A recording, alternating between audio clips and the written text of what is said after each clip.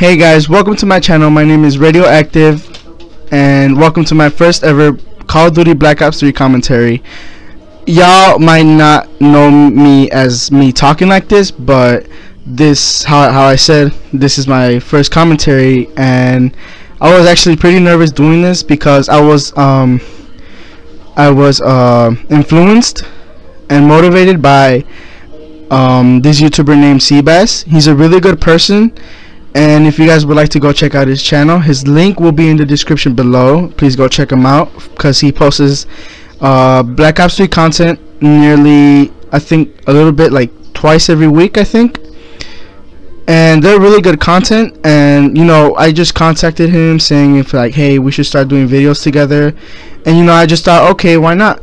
And so this footage that is playing right now is footage that I recently recorded a couple of days ago, and more videos are gonna come up soon, but not as frequently as this one is today, because I still don't have like the right equipment to record it with.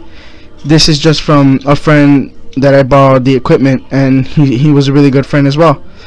I have a special announcement that I'll say at the end of the video, hopefully.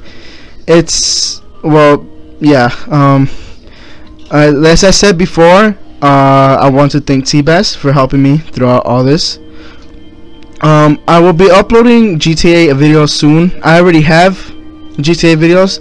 If you guys want to go check them out, they would be in the video.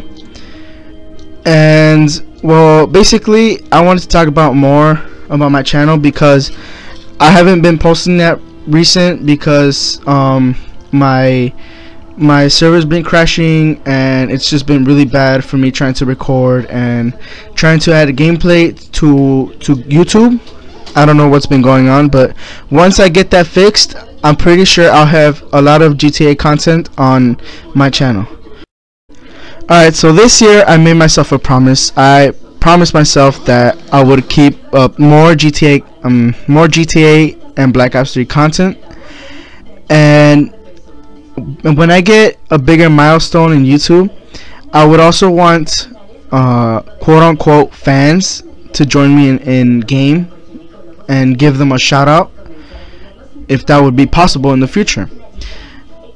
Either way, if I don't turn out to be like a really good YouTuber, I'll just do what's best to make other people happy with my content.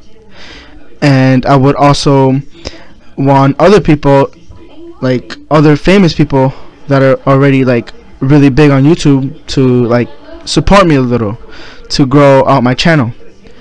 I want to give a shout out to SeaBazz because he is a really big inspiration in the content he does, and basically like all this video was about me talking about what's going to happen in the future and like things that are going to change.